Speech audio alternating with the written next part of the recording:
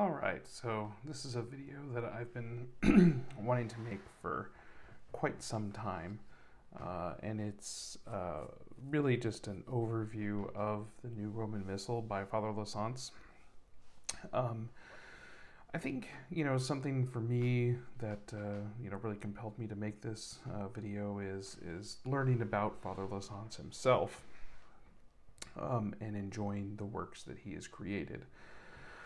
So just a little bit of background on Father Lasance. He was born in Cincinnati, Ohio on January 24th, 1860, on the Feast of St. Timothy. He was ordained at the ripe old age of 23 on May 24th, 1883, the Feast of Our Lady Help of Christians, where he then did parish work for the diocese for 7 years. So at age 30, ill health forced him to give up parish work, which, I can't imagine was anything less than devastating. So he took a quick kind of like retreat or, little trip to Rome in France to do a little bit of traveling and build up his strength and rest a little bit. Upon returning within that year of 1890, at age 30, Father Lasance, he served as the chaplain for the Notre Dame convent, the Summit, in Cincinnati, where really he led the life of a recluse and semi-invalid, basically a convalescent home for quite a long time. Father Lasance, he suffered really a great deal, from what I understand, to be very severe and debilitating head pain. The cause of the pain is really chalked up to just poor heredity and some unfavorable environmental factors that worked to his detriment. And he endured those environmental factors as well for a number of years before he entered the priesthood. So Father Lasance, he eventually passed on to his eternal reward on the feast of Pope Saint Damasus on December 11th, 1946, from complications of some sort of chronic heart condition. It was really difficult to read the death certificate. It was very kind of like unclear. But it's interesting to note that, with all those years of ill health and everything, he actually was the oldest living priest in the archdiocese at the time, which was 86 years old. And it's really noteworthy to point out that he spent 56 years in convalescence, in pain, and putting together works like the one that you have before you. And, one thing that just stands out from like his prayer book and everything else is that his books really reflect joy, gratitude, thankfulness, optimism, and a real desire for holiness. And really the works that he left us are just unbelievably valuable. So I think, that's one thing to take into consideration when you see just how densely packed this missal is. It is unbelievable what is available in here. So I'm just going to jump right in, and I'm just going to go through it as quickly as possible, because to dwell on it is may do it a disservice. But to be honest, if I was ever to be stranded on a desert island, this is the one book that I would have with me. Not only does it contain the Holy Sacrifice, the Mass, and all of the feast days to support you for a liturgical year, but it contains so much more. Obviously the scripture readings that are part of Mass, but it's just unbelievable. So let's just jump right in here. So there's the typical approbations. Again, really nice pictures throughout. You don't have to do this, but, he did. So there is a very good and thoughtful introduction inside of when you first open it up, talking about the Mass itself. Talks about the four ends of the Mass. It goes on to then discuss, the importance and desirability of daily Mass. And then it talks about the relationship between prayer, like the morning offering and the Holy Mass and the sacrifice. And then a word about the devotion on which we should be going to Mass. Then it goes and actually talks about the Mass itself, mystically speaking, rich quotes from the saints, and really just, a lot of, good information, ultimately with a beckoning of come to the Mass, come to Mass.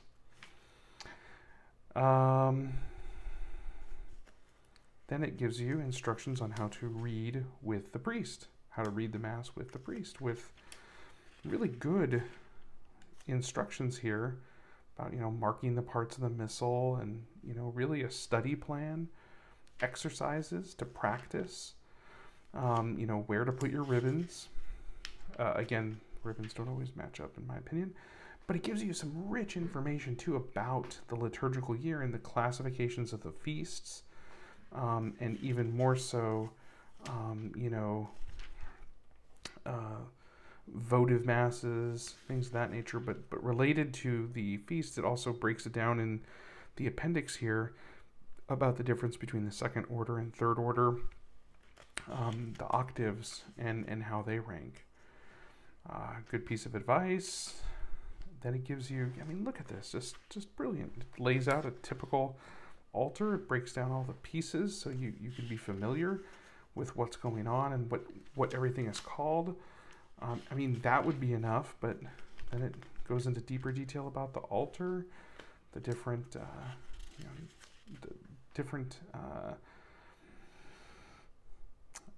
items that are used at the Holy Sacrifice of the Mass, vestments, gives you pictures of the vestments, the representation of the vestments. Where do you even get this, right? And we're not even 100 pages into the book. A table about the rubrics, then discussion about the rubrics, the ceremonies of the Mass being explained. You could buy a book just focused on this, but Father Lasance gives it to you, so you have it. It's just great. And then, of course, we move into the proper of the seasons, right? One thing I want to stop and kind of call out in terms of the pictures that's great is that the pictures are really nice, but, one time I was sitting there and praying the Mass, and I was like, why deer? That just seems kind of odd to me. Why? What is this? And, sure enough, back in here, there's this thing about symbolic representations. So he goes through and describes all of the pictures that are actually in the Missal. And he gives you explanations. So on page 777, the headpiece is the Savior's fountain. It talks about how, the deer are representative of the faithful, drinking from, the streams which flow from the foot of the cross. Just great. Scripture references as well. And it does it for every single picture in this book, in this Missal. Phenomenal. A+.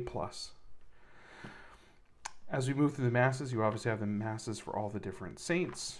During the year, you have these Masses for special occasions, the dedication of a church, votive Masses for the Blessed Virgin Mary, the Apostles, the Holy Trinity, Peter and Paul, Saints Peter and Paul. Just any kind of votive Masses for any need. You have the nuptial Mass, along with the marriage service prior to it. I typically read this, on my wedding anniversary every year to remind me of my solemn vows. Again, Mass for peace. There's Mass for good weather, Mass for rain. Just everything. Then it has the burial services and commemoration of the dead masses.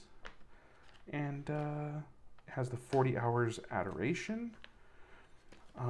Masses for religious orders that are particular for religious orders. And then, masses that are proper for, regions. So like the United States, good favorite of mine, St. Rita of Cascia, incorruptible, by the way, and grants great favors. So, proper masses for the United States. So, not only that, you get an explanation of all of the Sundays and big feast days of the year. So, like the yearly liturgical cycle, you get, explanation of the season. So, Advent, Christmas, right? Then it breaks it down. What's the Friday and Ember Week, Christmas Eve, the fourth Sunday in Lent, Monday after Passion Sunday, right? Everything. It's crazy how much stuff is in here. Then, if that's not enough, you get a short account of the lives of the saints who are celebrated throughout the year. So, again, it's not thorough, but it's definitely enough to gain appreciation and whet your appetite to look into these saints. And again, if I was stuck on a desert island, I would have, something to read and study and think about. St. Robert Bellarmine, very good one. My patron saint, actually. So, all that stuff, okay, the description of the symbolic references I talked about. There's a glossary of liturgical terms. So, if you hear, Archbasilica, what is that? Right? All kinds of stuff. Then you get a calendar. So if you just need to refer to the calendar, you want to put like a holy card here and see kind of what the feast days looks like to plan out. Just great stuff. And then on top of it, there's like a mini prayer book back here. Not just for prayers for the Mass, but morning prayers, evening prayers, just general devotions, prayers, to prepare yourself for Mass and Thanksgiving after Mass. My first son's first Holy Communion remembrance card, right? Prayer before crucifix, indulgence prayers. You have special prayers like the act of consecration that should be done to the Sacred Heart of Jesus on the feast of Christ the King. Just brilliant. Then, hey, maybe you want to stick around for benediction of the Blessed Sacrament. Well, hey, you have that here too, right? Literally everything you need. Table of Movable Feasts, which has unfortunately expired. And then you get like the laws of abstinence and fasting, the holy days of obligations in the United States. And then finally you get a general contents here to tell you about all the cool things. And then you get like an index as well. So if you want to find out hey, it gives you all the different ways that you can get to, the different feasts and the different content. It also has the appendix with the Queenship of the Blessed Virgin Mary, which is a feast that came along a little bit later. And it gives you a few pages for some notes. All in one missal. I'm almost out of breath. Honestly, Father Lasance, we truly thank you for leaving this behind. What a tremendous work this must have been. And the fact that he made it easy for you to reference the Mass, you don't have to flip around to, 800 different places to find the readings or whatever. He really did a good job of making sure that, he minimized the work that you have to do to attain the Mass. So, again, this is a little bit of a tribute to Father Lasance and a little bit of a tribute to what an invaluable missal this is, and really something that we should all enjoy as part of our Catholic devotional life, and something that you can use not just at the Holy Sacrifice of the Mass, but really every day of your life. Hope you enjoy it. God bless you.